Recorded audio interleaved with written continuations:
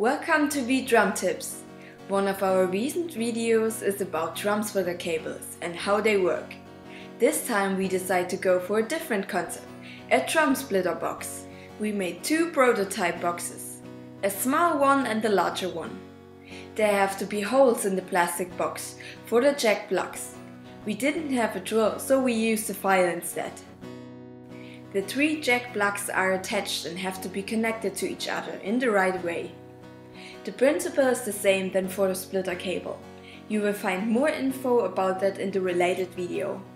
You can see with the help of the numbers how the contacts are connected to each other. The resistor has to have a 100 kilo-ohm resistance. The smaller box we made seems more handy, but the jack plugs are not the best ones and the space inside of the box is too small.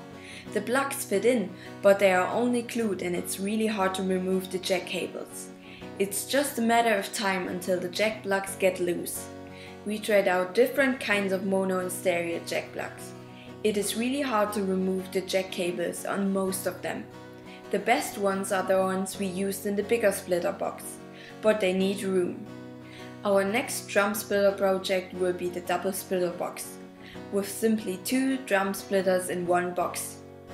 Thanks for watching. Check out the other videos for more infos. Leave us a like and subscribe to our channel. See you next time!